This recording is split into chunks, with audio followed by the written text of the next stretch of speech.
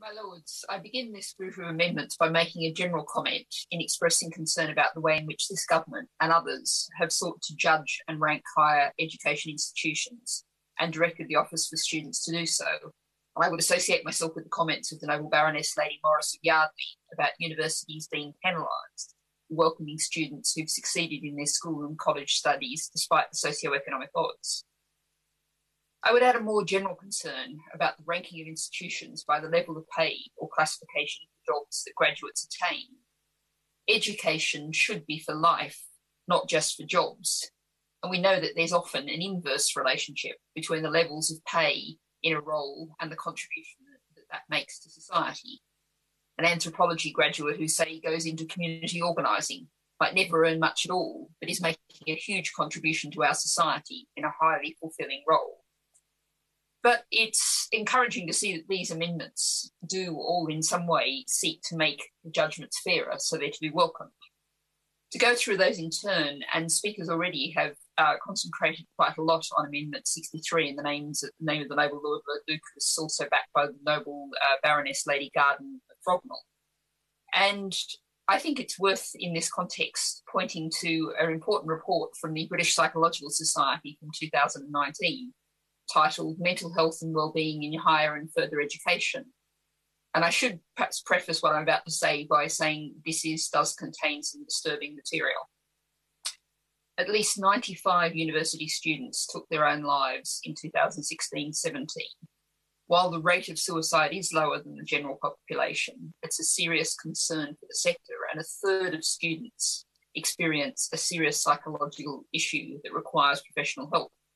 And 94% of higher education providers have reported an increase in demand for counselling services.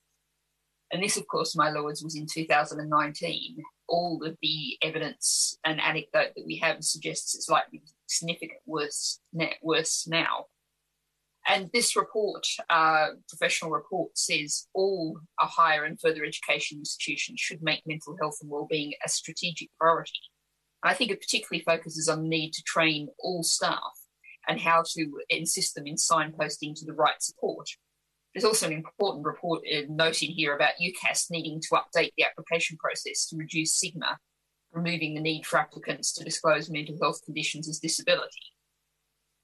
And I think if we think about the practicalities of this report cites a Students' Mind research that found many academics feel ill-equipped to assist students when they encounter their difficulties or are approached by them. I think this is a pretty obvious problem when you think about it. A PhD and postgraduate studies in physics or in medieval history really doesn't necessarily equip you to deal with situations that you might be faced. And this, of course, has a substantive negative impact on the well-being of academics as well.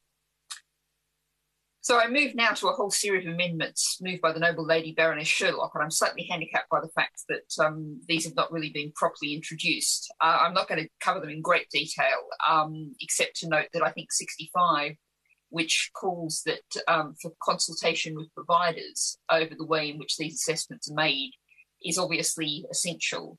The assessment needs to be embedded in real-world experience and practical possibilities of what's deliverable.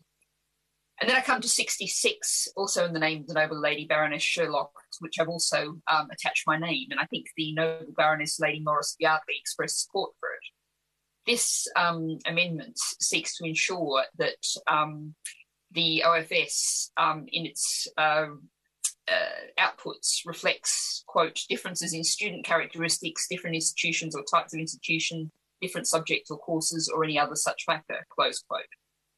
And I think here I'm drawing on my experience as a school governor. And of course, in schools, we have increasingly sought to go towards looking at what value has been added, acknowledging that students start from many different starting points. That's true at all levels of our school system, but it's also very much true of our higher education sector.